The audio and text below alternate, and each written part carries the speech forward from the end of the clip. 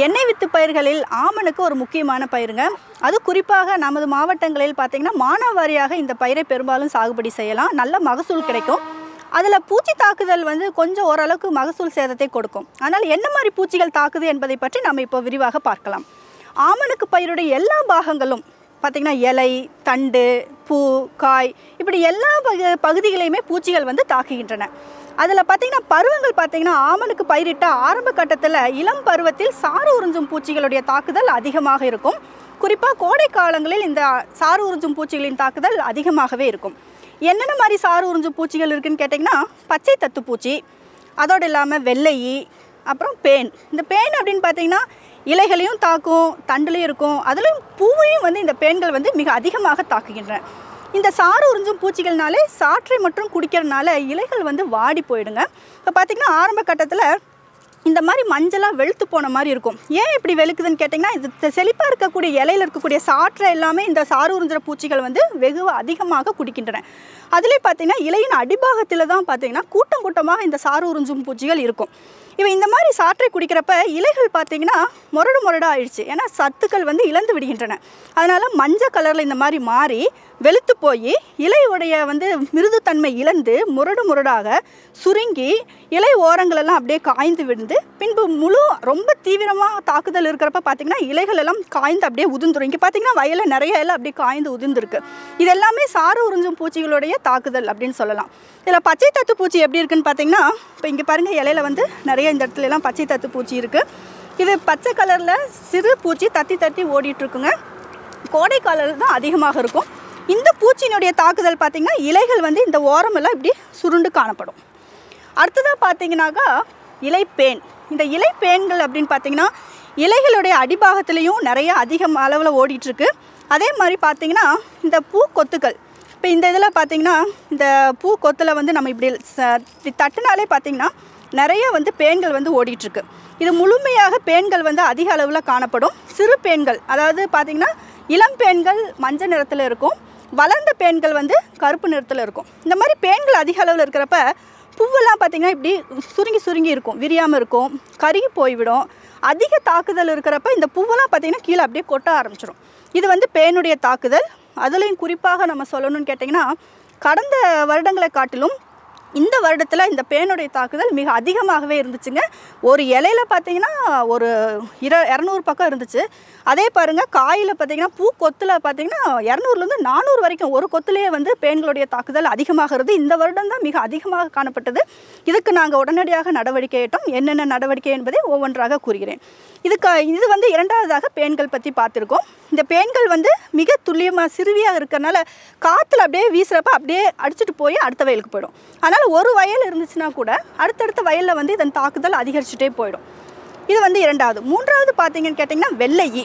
இந்த வெள்ளையோடைய இது தாக்குதல் பார்த்திங்கன்னா இப்போ பாருங்கள் இந்த இலையில் வந்து இப்போ நம்ம தட்டுனான்னு பார்த்திங்களா நிறையா இருக்குது. இப்போ ஒரு இலையில் பாருங்கள் எவ்வளோ இருக்குது, அதிக அளவில் இருக்குங்க. இப்போ ஒரே இலையில் பார்த்திங்கன்னா கிட்டத்தட்ட 30-40 வெள்ளை ஈக்கள் வந்து காணப்படுகின்றன. இந்த வெள்ளை ஈக்கள் வந்து இலைகளின் அடிப்பகுதியில் இருந்துட்டு கூட்டாக இருந்து கொண்டு சாற்றை வந்து உறிஞ்சும். இந்த இலையை பார்த்திங்கன்னா முருகலாகவும் ஆரம்ப கட்டத்தில் இப்படி கொஞ்சம் சாற்றை குடிச்சிட்டு அதிகமாகிறப்ப இந்த மாதிரி சுருங்கி காணப்படும். இந்த வெள்ளையையும் பார்த்திங்கன்னா தற்பொழுது பார்த்திங்கன்னா மானாவாரி அதே சமயம் வந்து இரவை 2 பயிர்லேயுமே வந்து வெள்ளையுடைய தாக்குதலும் மிக அதிகமாகவே காணப்படுகின்றன. ஆக சாறு உறிஞ்சும் பூச்சிகள் அப்படின்னு கேட்டுட்டிங்கன்னா பச்சை தத்துப்பூச்சி, இலைப்பேன், பூப்பேன், அதே மாதிரி வெள்ளை, இந்த 4 நாளையுமே ஆமணக்கு பயிரில் வந்து மகசூல் இழப்பு அதிகமாக ஏற்படுது. ஸோ இவற்றை எப்படி வந்து நம்ம இந்த பூச்சிகளை வந்து கட்டுப்படுத்தலாம் என்பது மிக முக்கியம். நம்ம வந்து தற்பொழுது பார்த்திங்கன்னா நிறைய ரசாயன பூச்சிக்கொல்லிகளை பயன்படுத்திகிட்டு இருக்கோம். முக்கியமாக எல்லா பயிருக்குமே நம்ம பயன்படுத்திகிட்டு இருக்கோம். அப்போ ஒருங்கிணைந்த பயிர் பாதுகாப்பு தான் நம்ம வந்து இப்போ வந்து சொல்லிகிட்ருக்கோம், பரிந்துரை செய்கிறோம். ஒருங்கிணைந்த பயிர் பாதுகாப்பு வந்து செய்யணும்னு கேட்டிங்கன்னா முதல் கட்டமாக பூச்சிகளை பற்றி நம்ம ஃபஸ்ட்டு தெரிஞ்சுக்கணும். என்ன பூச்சி வருது, அது எப்போ வருது, எந்த தருணத்தில் வருது, அப்போ என்ன மாதிரி அதாவது பூச்சிக்கொல்லிகள் இல்லாமல் மற்ற வேறு வகையான என்னென்ன மாதிரி பூச்சி கட்டுப்பாடு நடவடிக்கை இருக்குது அப்படிங்கிறத பற்றி நம்ம தெரிஞ்சுக்கணும். அதில் முதல்ல வந்து பார்க்குறது இதுக்கு என்னென்னு கேட்டிங்கன்னா அதாவது மஞ்சள் ஒட்டும் பொறி அப்படிங்கிறதுங்க. இப்போ பார்த்திங்கன்னா இந்த பொறி இது இந்த மாதிரி மஞ்சள் கலரில் இருக்கிறனால இந்த மஞ்சள் நிறம் வந்து வெள்ளை ஆகட்டும், பச்சை தத்து பூச்சி, இதெல்லாம் பூச்சிகளையும் வந்து கவரும் தன்மையுடையது. அதே மாதிரி இதில் வந்து பிசுபிசுப்பு தன்மையுடைய ஒட்டும் தன்மை இருக்குது. 2 பக்கங்களிலுமே இந்த மாதிரி காணப்படுகின்றது. இந்த மாதிரி மஞ்சள் ஒட்டும் பொறியை வைத்து நம்ம வெள்ளையையும் கட்டுப்படுத்தலாம். பச்சை தத்து பூச்சியும் இதில் வந்து ஒட்டி கொண்டுட்டு இருக்கின்றன.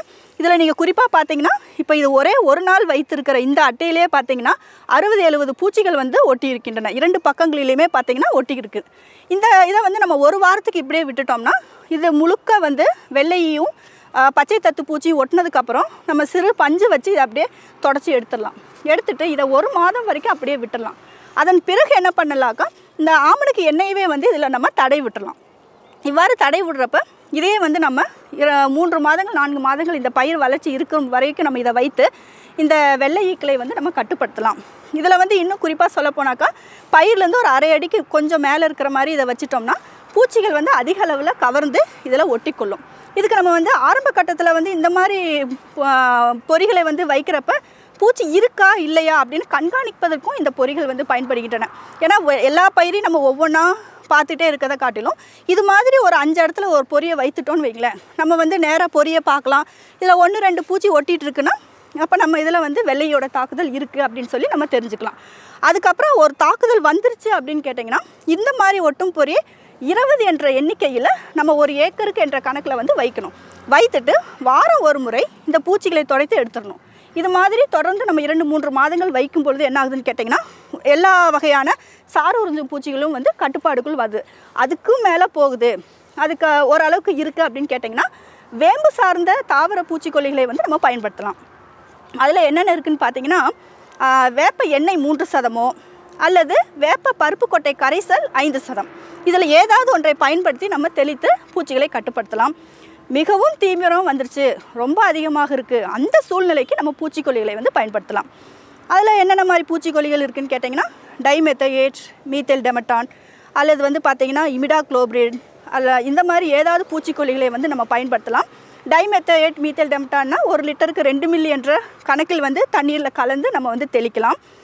இமிடாக்ளோபிரிட் பார்த்திங்கன்னா 6 மில்லி 10 லிட்டர் தண்ணிக்கு அப்படின்னு சொல்லி கலந்து நம்ம தெளித்து இந்த சாறு உறிஞ்சும் பூச்சிகளை வெகுவாக கட்டுப்படுத்தலாம்.